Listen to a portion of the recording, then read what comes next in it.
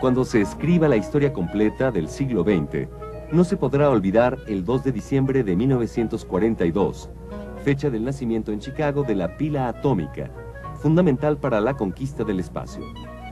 Ese año, Guillermo González Camarena patentó en Estados Unidos el primer sistema de televisión a color, igual de útil para la cosmonáutica del futuro.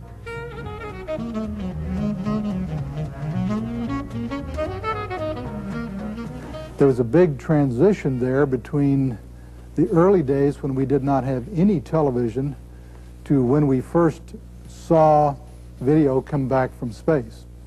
In fact, it happened just in this room here.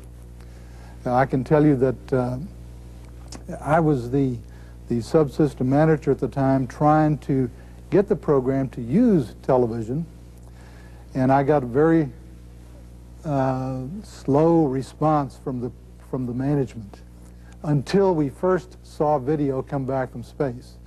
And then all of a sudden they realized, boy, this really is something. We can actually see what these people are doing, what the astronauts are doing, and understand that they're well and that they're doing things like they should, then better than just talking to them. So that was a big change at that time.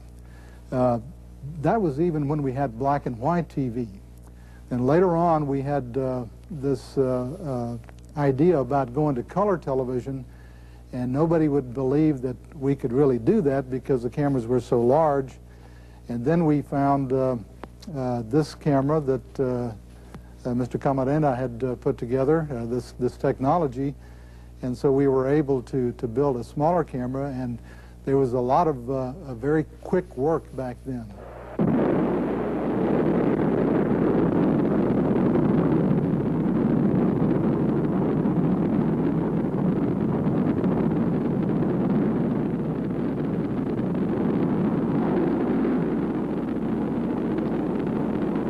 Well, I wish I would have known Camarena. I never did meet him. I never did know him, but I can tell you that the technology that he developed was a very good one, a very simple one, simple in the sense of not being complicated like NTSC, and it provided better, higher quality images.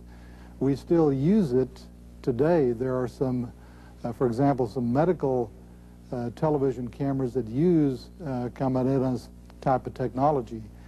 It's a very good system to use. It's got many uses for many different things, and I think we'll continue to use it even though we're going into much more sophisticated technologies in the future.